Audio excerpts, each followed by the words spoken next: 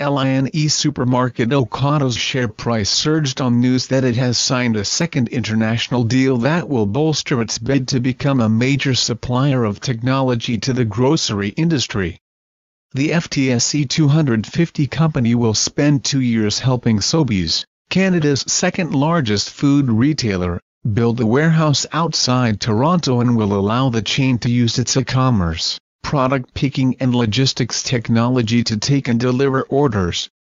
Shares in Ocado jumped by more than 13 PC in early trading and were later up 10.67 PC at 457.10 p. Paid content: How analytics can drive efficiency in your digital transformation. How analytics can drive efficiency in your digital transformation. Social Innovation Hub, Hitachi. World's most expensive home hits market for $1 billion. World's most expensive home hits market for $1 billion. Mansion Global, recommended by Ocado, expects the deal to have minimal impact on its earnings this year with an extra £15 million in capital expenditure, but said profitability would grow in 2019 and beyond. It did not say how much it would make from the deal.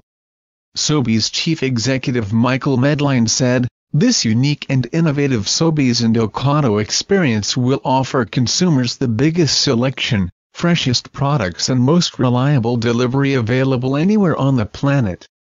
The deal is exclusive to Sobeys in Canada, and Ocado said there was scope to open more warehouses in dense urban areas in the future. It follows Ocado's long-awaited tie-up with French grocer group Casino in November, news of which sent its shares up more than 20 PC. Luke Jensen, who runs Ocado's B2B business, said Sobeys would join its other customers group Casino and Morrisons in harnessing the best technology for grocery e-commerce.